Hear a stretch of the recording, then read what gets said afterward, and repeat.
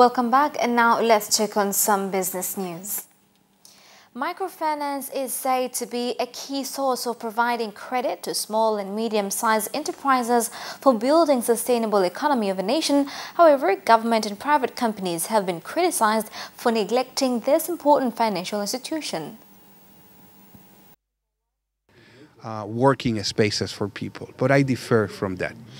I believe that a country is built on young entrepreneurs.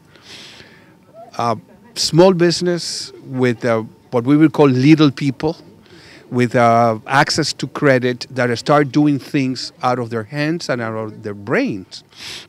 So I believe microfinance is the right tool to provide the credit, the access to credit, the tools for those small businesses, small entrepreneurs, people that is trying to do something by their own and build a sound economy.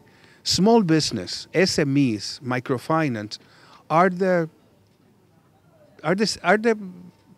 power. Put heads together with the MFIs and see how we can together build an all-inclusive credit reporting system for Tanzania.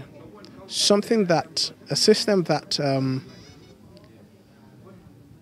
holistically covers everyone who is involved in giving one form of credit or the other. Because like you heard, the feedback from the participants, they feel left out.